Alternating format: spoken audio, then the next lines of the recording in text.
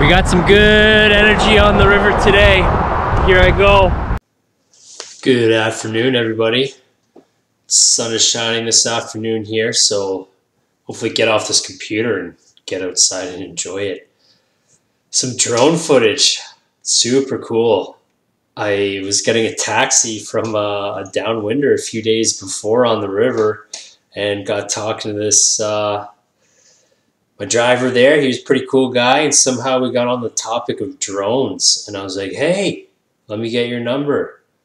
And worked out beautifully. He's pretty keen on flying the drone and has fun with it, and was wanting to go out, and I was obviously keen to go on the water as always, and I guess the taxi ride was meant to be, so thank you for that. It was a little bit of figuring each other out, the drone and the foiling, but got a couple of good clips, and thanks a lot for getting those. Hopefully get some more. So this is like Great Lakes Hood River going on right here when the wind opposes this current, and had a great day on the water. I did a couple laps under the bridge here, then I did a full downwinder, like 14 kilometers all the way up the river, and then got a few more, did a couple more laps after that. So I was super exhausted, overdid it there, but you got to get it while it's going on, right? This so that was right under the bridge. Now this is like further down the river where I started.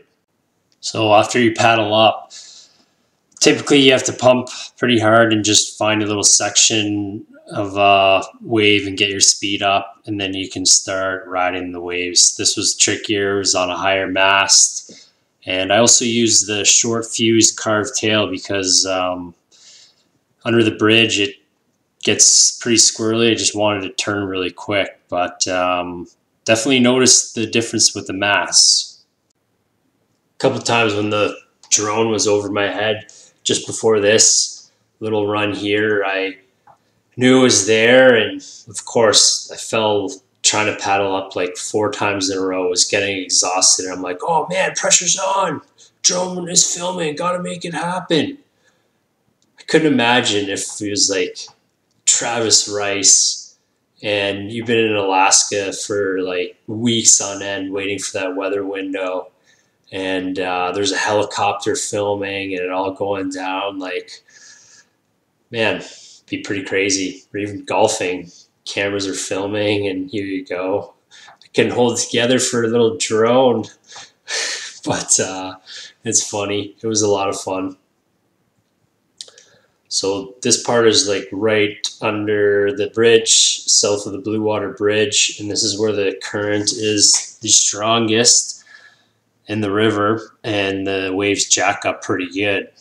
Kind of gets a little confusing, the water, and really varies where you go on the river, so you can do some traversing and see, try to get some cleaner waves. The gear I was using was I switched one thing up, was the 32-inch Mast. Usually I go like 28 inches, which is like 72 centimeters, and the 32 inches is like 81. But in the river here, I've never done a downwinder with a longer mast there, but I went out earlier and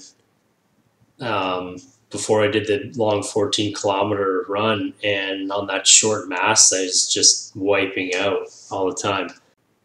Well, that winger who just went by on the wing is a legend, Pat. He's always out there winging, pushes the cold water stuff further than anyone I know, and gets a ton of time on the water.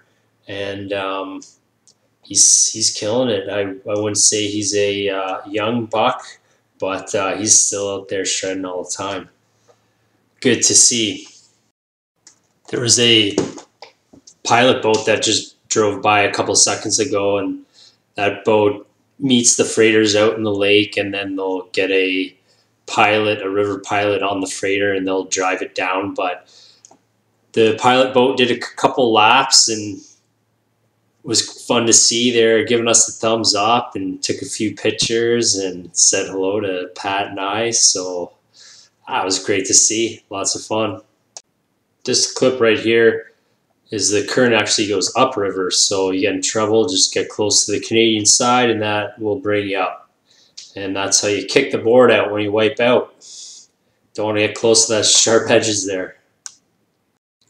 So I've never really filmed too much things sports have done, but it is interesting watching yourself ride. You can definitely pick up little things that you're doing and compare it to pros. The one thing I've kind of noticed is on my turns, I'm trying to get lower and try to do snappier turns and just play with my stance. When you're really tired and if you had a long day, it's easier to stand up straight and just straight line it. Don't do any turns. But I'm working on my turns. Obviously, you can do like more aggressive turns when your speed is really up high. So just working on getting low on those turns, and that's been helpful watching myself for sure. So if you can get a friend to film, that helps for sure.